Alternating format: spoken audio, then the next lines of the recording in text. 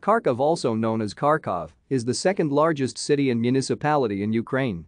Located in the northeast of the country, it is the largest city of the historic Slobozhanshchyna region. Kharkov is the administrative center of Kharkiv Oblast and of the surrounding Kharkiv Raion. The latest population is 1,433,886.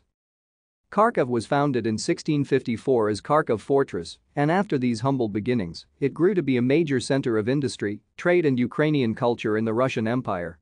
At the beginning of the 20th century, the city was predominantly Russian in population, but after the Soviet government's policy of Ukrainization, the city became populated mainly by Ukrainians with a significant number of Russians. Kharkov was the first capital of the Ukrainian Soviet Socialist Republic from December 1919 to January 1934, after which the capital relocated to Kyiv.